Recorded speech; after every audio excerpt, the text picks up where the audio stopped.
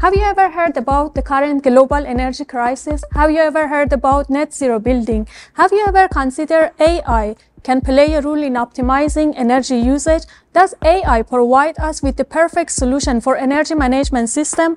With over 15 years of experience in power distribution and an accomplished PhD in application of AI in power system, I would say yes, AI can be beneficial, but it's crucial to know how to handle difficulties that may arise during its application.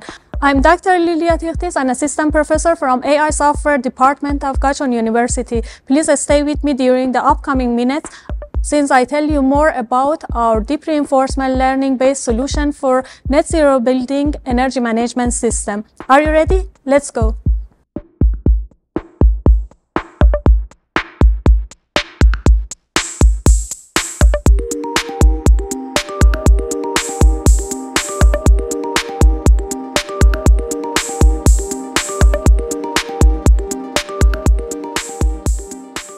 Let's first start by know more about what's the element of net zero residential microgrid. First of all, we have the generation unit. The generation unit may include conventional generator and renewable energy sources.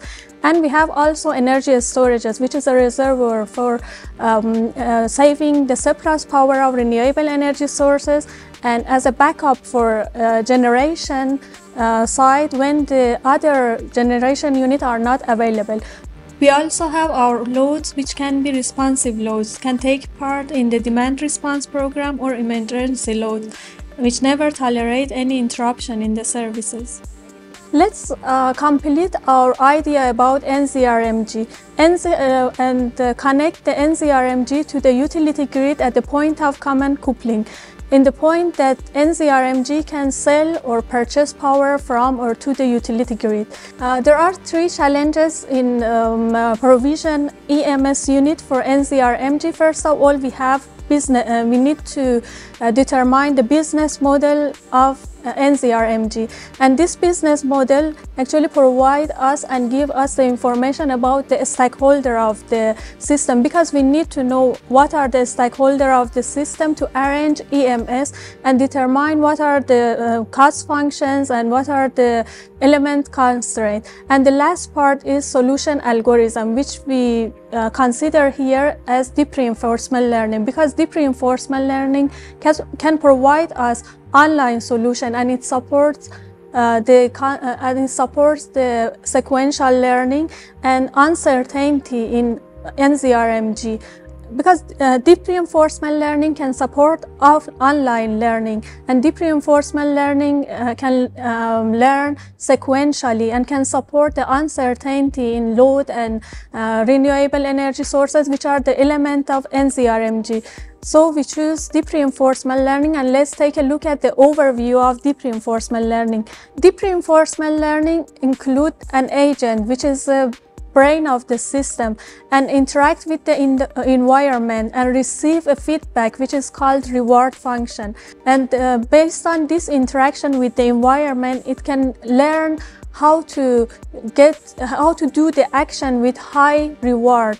If we just put our environment into the framework of the deep reinforcement learning, first we have our deep reinforcement learning as an EMS unit, and our environment will be the NZRMG.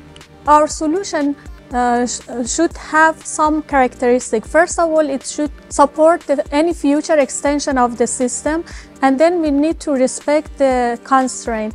For respecting the future extension of the system and supporting the future extension of the system, we arrange our cost function and constraint based on mixed integer nonlinear programming.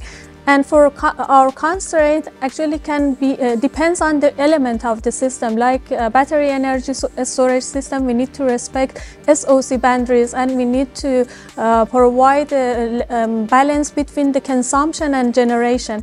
So this constraint actually should apply in the reward function. If we define the reward function based on mixed integer nonlinear programming cost function, therefore we will have explicit reward which actually support the future extension of the system. But how about the constraint? Our constraint can be applied in the cost function like a very negative reward, and this very negative reward which will result in a sparse reward problem. So in any exceeding the constraint of the system, the agent will receive a very negative reward, so it will completely quit from the learning process.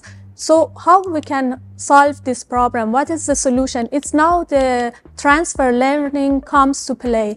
And by transfer learning, we define several tasks for the system, and we divided the task of the system to several parts and try to first train the system to consider and respect the extreme behavior of the system, extreme behavior and constraint of the system.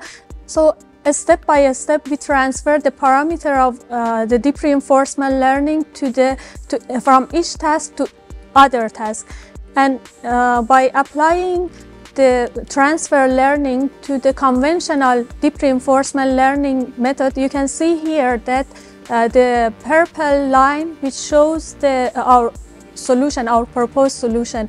So you can see that the learning process is so stable and faster compared to other conventional methods.